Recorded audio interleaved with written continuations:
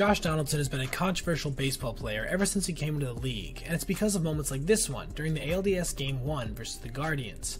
With the game tied 1-1 in the 5th, Donaldson launched a 1-0 fastball to deep right field. As it started to carry, he went into a jog, even low-fiving the first base coach round the bag. However, the ball never left the field. It bounced off the top of the fence, where right fielder Oscar Gonzalez fielded it and fired it to second on the fly. Donaldson, caught off guard, tried to retreat to first, only to be tagged out in what amounted to a truly embarrassing play.